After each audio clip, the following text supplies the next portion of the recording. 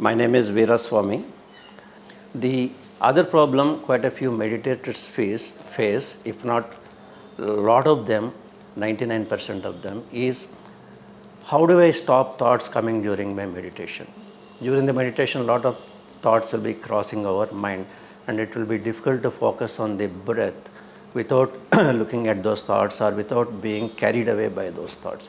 It's a real challenge for everybody, and it is expected to be there because there are lots of things which we have not addressed at all. For example, right, there is a burning problem at home, right? There is something which is burning at home and I am not solving it. I have come out or I have gone to a pyramid center and I am sitting there trying to do meditation. So that thought about that particular thing which I have not addressed will definitely cross my mind, right? Without addressing that, expecting that I should not be bothered by thought during my meditation time will be an undue expectation. So we have to necessarily look at those things which are due to be addressed by me. The one thing is first in terms of our responsibilities towards our own people, like your family members, extended family members, in terms of their expectations. And also you should look at your own weaknesses because of those people. Maybe you are expecting your son to get an IIT engineering seat, but he is not up to the mark. It may be bothering you, right? And second thing is in terms of your weaknesses. Everybody have their own set of weaknesses. For example, I may have weakness towards certain types of food, right? If I am doing the meditation in morning, the thought may cross my mind saying that, okay, afternoon, where should I have my lunch? Should I go to Bawarchi or this restaurant or that restaurant? And that is going to affect my quality of my meditation. The third thing is about our own egoistic feelings, right? For example, that somebody should respect me or somebody I should be able to go to them and trash them out, right? So this kind of things we'll always see, our feelings of jealousy, frustration, fear. So all these things will be crossing our mind because we have not addressed those things. Unless we address those things, we cannot expect a quality time during our meditation. So you have to be very honest in realizing what are my attachments because of which I may be having certain types of desires which I could not fulfill or which other people are not able to fulfill those things.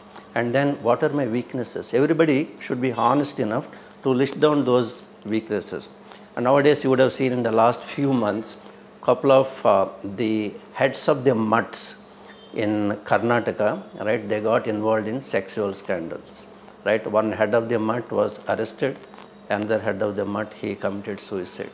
Both because of their weakness towards ladies, right? So all their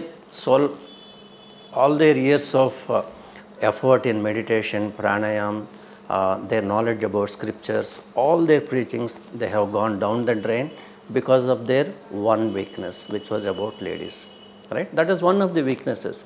All of us, we have our own set of weaknesses, be it food or something else. So these things will be breeding a lot of those challenges in our mind. Whenever you are free of work, these things will be crossing our mind, crisscrossing the mind, right? So we have to address those sets of weaknesses, whichever way that is possible for you. So there is a whole lot of science and a lot of practices described for those things. But the starting point is realizing I have this weakness. Unless you realize, you will not be able to start anywhere because you don't realize it as a weakness. The moment if in the environment there is something which is going to trigger you about that particular weakness, for example, in the example of those few people who were arrested or the one who committed suicide, in his environment he came across people and to whom this person has easy access, because of which that weakness has overcome him and did something which he was not supposed to do, and he landed himself in troubles, right? So similarly, our weaknesses also, there can be a small weaknesses, there can be bigger weaknesses. So you have to look at those things and address those things. These small things will help you improve the quality of your thinking, quality of your work, quality of your relationships, because of which when you sit then in meditation, your meditation will be free of thoughts.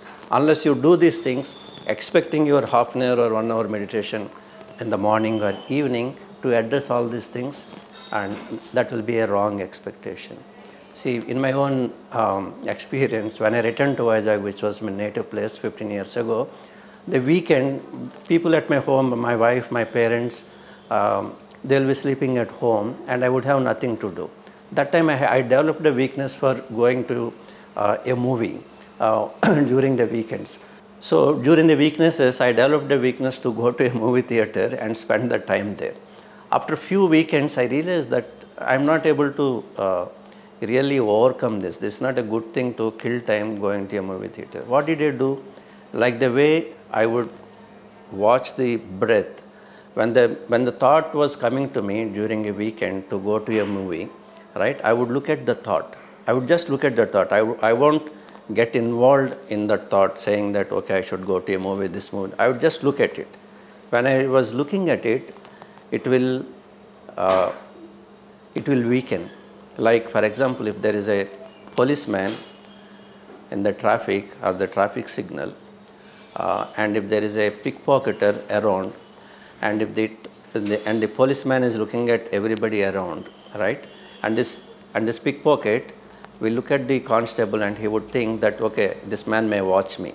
And as this policeman is looking at everybody, not knowing that there is a pickpocket in the crowd, right? Then the pickpocket will not be having the strength to pick anybody's pocket. He will wait for a few minutes here and there and he will disappear from the scene. Similarly, when any weakness is bringing out a related thought to you, look at the thought.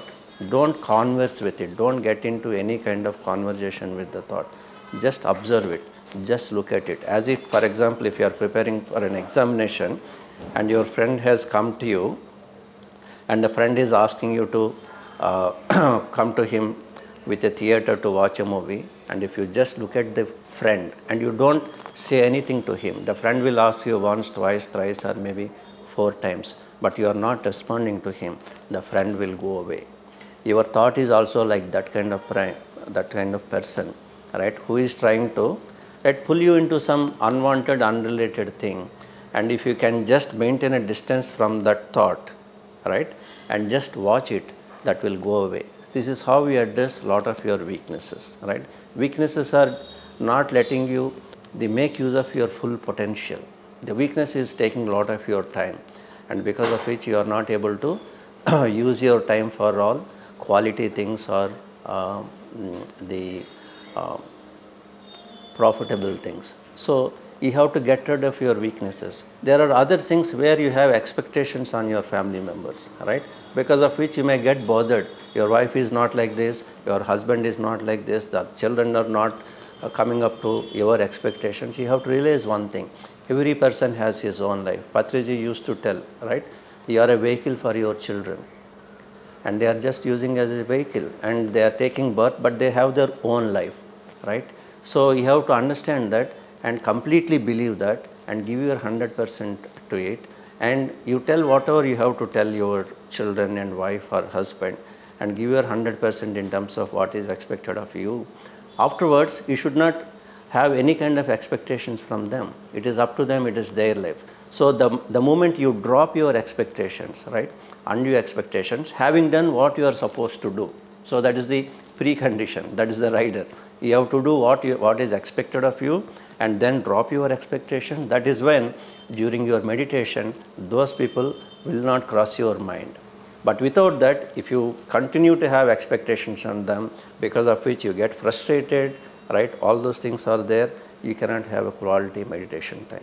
So you have to look at your attachments, you have to look at your expectations on your loved ones, you have to look at your weaknesses and you have to address those things. And my sincere thanks to Pyramid Meditation channel for giving me this opportunity. Thank you very much.